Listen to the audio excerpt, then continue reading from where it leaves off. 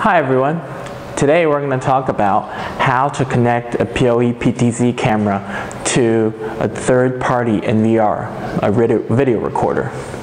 So when we're using IP cameras to set up a surveillance system, another crucial device is the NVR, which is a network video recorder. In this case, when we talk about this, we have to understand a very important protocol, which is called ONVIF, which stands for the Open Network Video Interface Forum.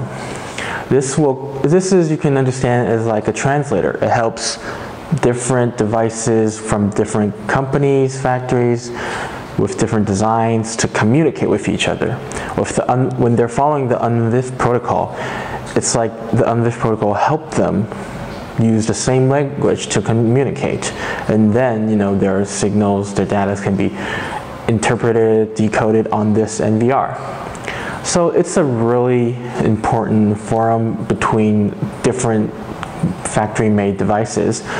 But like if you have the same factory-made, let's say like Hikvision camera and Hikvision recorder, then they will speak in their own kind of language.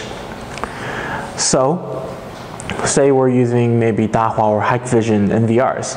When we want to connect a third-party camera to this recorder, how should we do it? Well, the steps are really easy. Now let me take you through the steps from the beginning. So of course we have our camera, our NVR, and since we're going to use PoE technology, which is power over Ethernet, there's going to be power going through the Ethernet cable to the camera. We're going to need an injector because this is a regular recorder. It doesn't have PoE features in it. So then we connect. First, of course, we power our injector right here, and on the LAN port here, we connect it with an Ethernet cable, and then to the NVR. So now there will be a connection set between these two. After that, all the data coming out from the PoE port will also carry power. Now let's use another Ethernet cable. I'm going to use a very long cord. So this bunch is really long. And then connect it with our Pan-Tilt-Zoom camera. So the ONVIF, these are two different parties. Regularly they should not be able to communicate because their design is totally different. But with the ONVIF protocol, it kind of like brings them to a neutral ground where they can all communicate and connect with each other.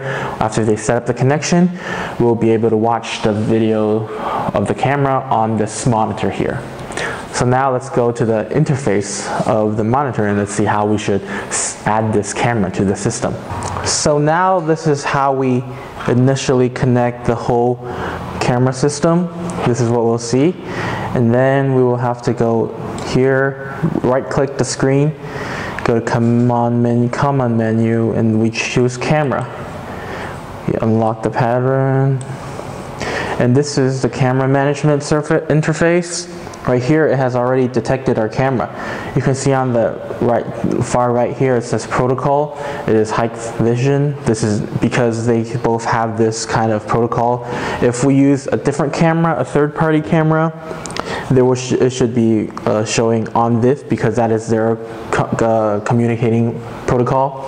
In this case, these both camera and recording have all the Hikvision protocol. So in this case, this is good enough. And right now, we will add our camera to our system. Once it's added, give it a second. And now it's added, we go back.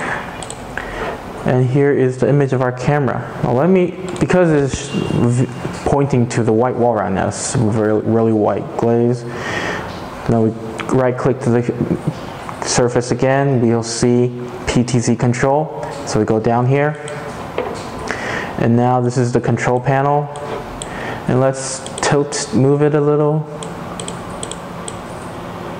And we can see everything is better. Let's take a look at the outside.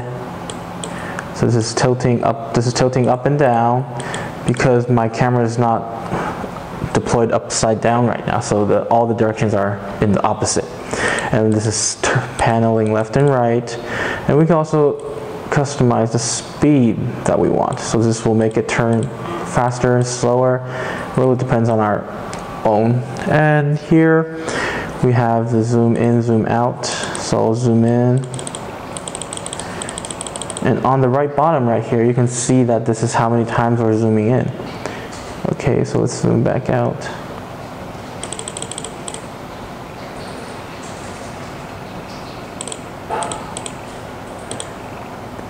Okay, and now we also have other features. So general, the presets, this is if we have a certain point we want to like let our camera go back to whenever maybe it's been not operating a long time, we want it to go back to a specific point. We can preset it right here.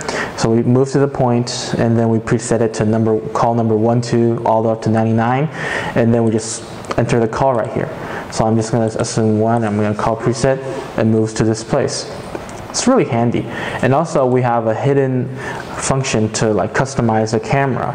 So preset 95, when we call that, it will come out a main menu of our camera. We have infrared and all the park act, park time, dwell time, a lot of things we can do. And to close this, we just go back to the control panel and we go, you see there's a little line here. It's present selection, and then we select exit and we click on right, and then this menu will move away and we can go back on controlling our camera. So there's more to do, but we'll talk about it in the future. And that's pretty much it for this video, and thank you guys for watching. If you have any more questions about the PTZ camera connecting to a third-party device, you can leave them at the section below, and I'll see you guys next time. Goodbye.